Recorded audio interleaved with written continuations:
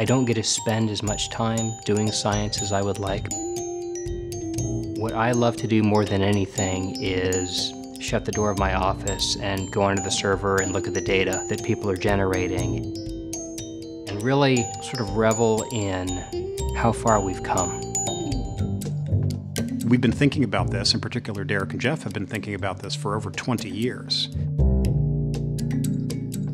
We knew a lot of the background, and we knew the limitations of the current technology. The term gene editing didn't exist. We called it genome engineering back then. It was a very, very small community working in the field and had this sort of crazy idea that we could go in and change the DNA inside of a living cell.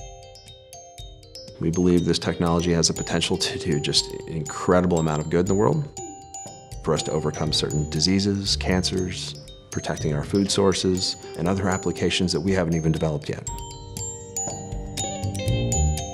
The most important thing has been building the best team in the world that can really do that.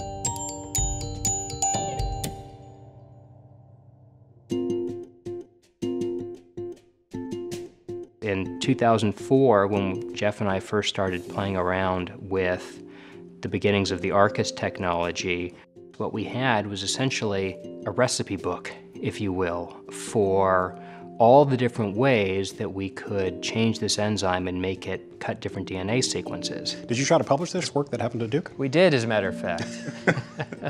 What we were writing challenged a lot of dogma in the field, and therefore must be wrong.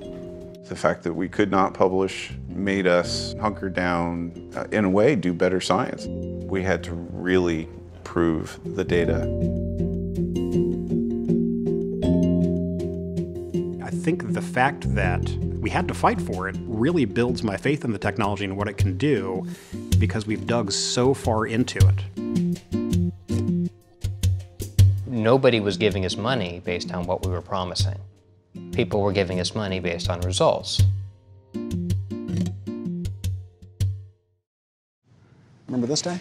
Yes, this is the group of us celebrating signing our agreement with DuPont. So we signed this deal, and then you heard some news. Yeah, there was a global press release that had just gotten sent out from a competitor accusing us of patent infringement, and that's when the lawsuit started. While they weren't the largest company out there, they were certainly much larger than us. You know, mentality was, look, we've got something really good here. There's a reason why they're attacking us. There's a reason why they want to take us out. Our response was to give them the middle finger and fight back. Never in my wildest dreams did I think it would take 5 years to get through. And I certainly didn't think after the first lawsuit was stopped that they would try it a second time, and then a third. When I think about those years, you know, for folks like me who were just trying to do our science, I don't think we ever felt worried by it, which again, looking back, is kind of ridiculous. Without Matt stepping back and saying, we're going to get through this, let's sit down, let's put our heads together and come up with a plan, we wouldn't be here today. Matt, when you look at that group, what do you see? What do you think? It's inspiring, it's humbling, because this isn't just a big group of people. These are some of the best and brightest in their field. The fact that they want to be a part of what we're doing is really pretty special. Dedicated to improving life sounds cheesy, but I think it's really appropriate for what Precision's mission is. One thing that I think is very true about that statement is you can't say it if you have an ounce of cynicism about what that means. And what we have got is a company of people that proudly wear their sweatshirts with that motto emblazoned across the back. I'm as excited as I have been from day one. The motivations, I think, have actually remained remarkably consistent. We want to find the tough problems and solve them.